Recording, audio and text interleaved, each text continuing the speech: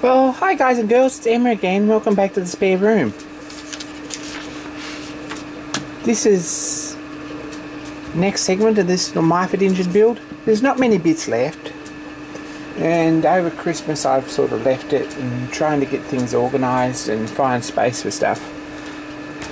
But this is the piston valve, the spool valve, which goes through the cylinder there. It's brass, and it's got 3 grooves in it and a slot and a hole. It's a pretty basic thing. It's got to be a good fit in there because it doesn't want to leak. And that's a reamed hole through there. So I've got a bit of 1/4" brass, which is a couple of thou too big for that hole. Nicely in the lathe, and I'm going to put these grooves in here first with a nice sharp parting tool I've just sharpened. Hopefully, not that end, but hopefully that'll cut alright. And then polish it to fit in the hole and part it off and put the slit in the end. So that's the theory. Let's see how we go.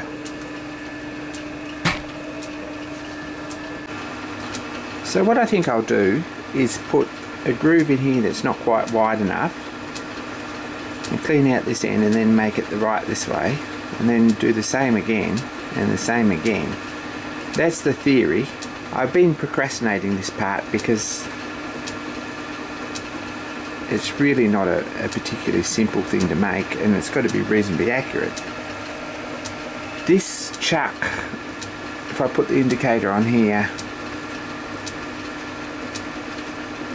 is about 2 or 3 thou out.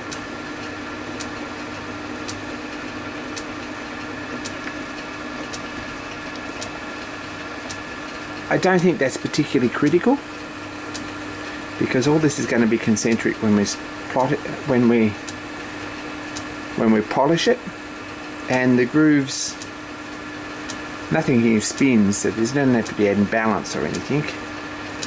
The grooves just need a bit of relief on them, so we'll keep it as accurate as we can.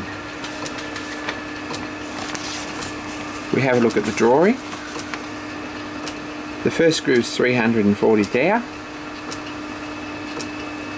or the first stop, and then it's got a 1/8 groove in there. Got a wider one in the middle for the exhaust, and your inlets, or your exhaust on the outside, your inlet and the inside, I think. Anyway, we need to do is make this piece here 340, or we move along here 350.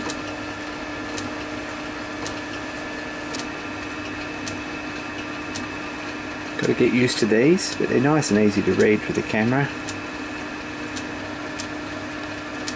And if we lock that 340 there,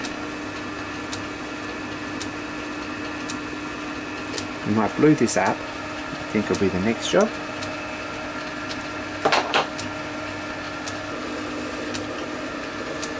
And this is why my parting tool's always got mark out blue on it.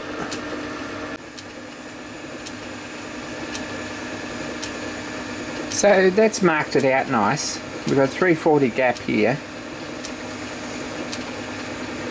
and an 1/8 gap, and then we've got a solid piece, and then we've got another 340. Except there's no in there, right? Forget about it.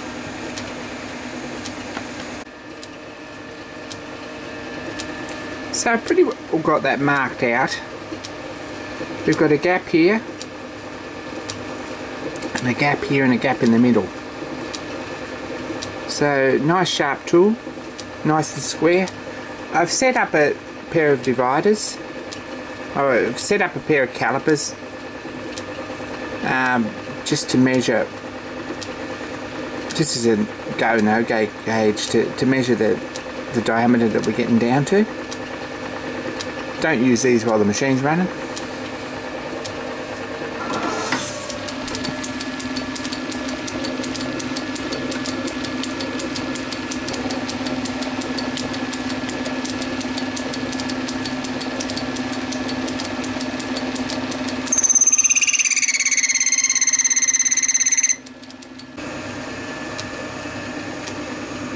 So that's pretty close, and slow and steady wins the race on this one. These are 1/8 of an inch apart. This is all equal. Fingers crossed. And this is the right distance from the end. And this is down to size pretty much. And certainly close enough for a steam gallery. So we're going to put a mark up here.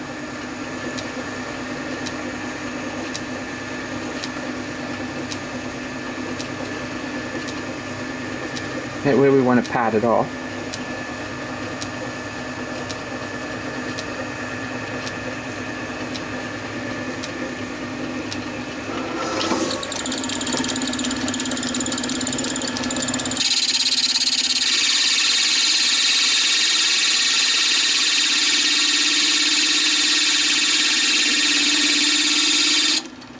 And to be honest, I don't think I'm going to part that off.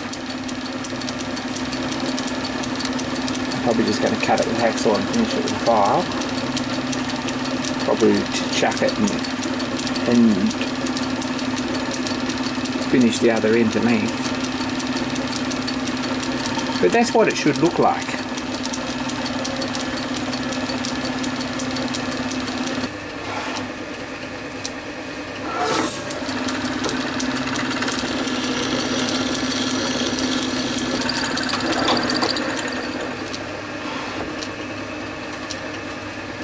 Nice and slow and steady here.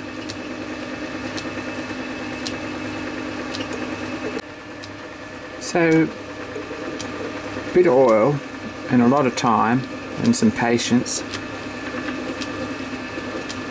and not being too forceful or too rushed about it.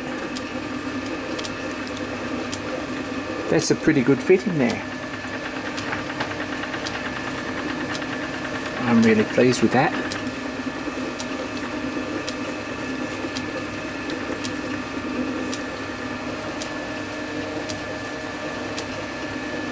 The only real job is to chop this off, and I might take it across the bench and cut that and chuck it the other way around, face the end, and we need to set up with the jig that I've still got in the tool holder from last time and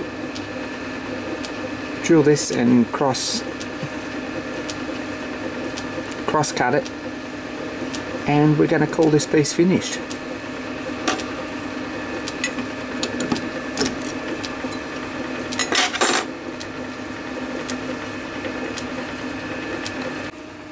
So I've set this up in a jig again, if you can see that, which is just a bit of hexagon with a grub screw in it, and it's drilled to centre height. I've had it in this tool holder all along, and I had to check just to make sure this hasn't been moved or adjusted, and I've just used a mirror there just to make sure that that's on centre height there, and that looks pretty good. We'll find the edge.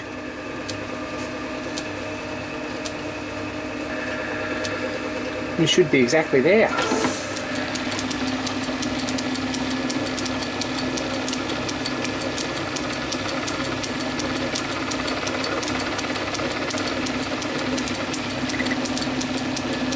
Nice sharp drill, you shouldn't have to put much pressure on that.